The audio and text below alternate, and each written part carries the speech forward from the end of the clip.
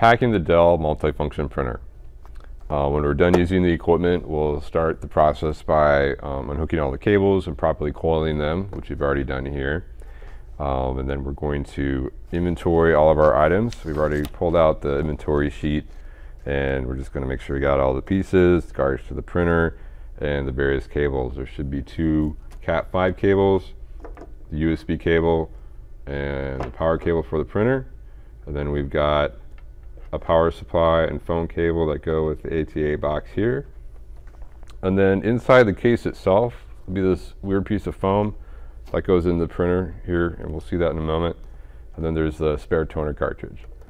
Now, all of the smaller cables in the ATA box are going to go inside the little goodie bag here. I'm going to slide all these in here.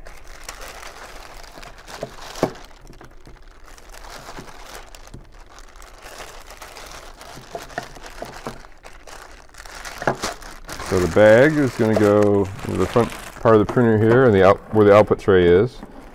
We're just going to slide it as far back as it'll go. And then we're going to take our 2 Cat 5 cables and slide them in that same area also. They might need to overlap a little bit.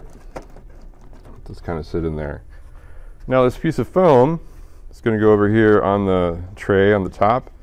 Just kind of lift this up a little bit, and it's going to kind of pop in there,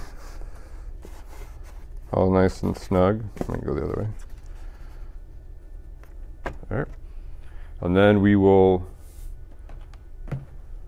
grab the printer by the lift points. In this case, it's here and then on the back. And then we're going to lift it up and place it down into the case, making sure it's orientated correctly.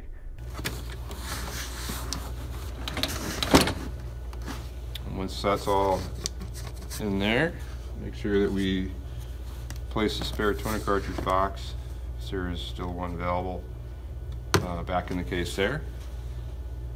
Mark everything off our inventory sheet, sign that off, place that back here, and then this is ready to get closed and handed off to customer service for some final steps.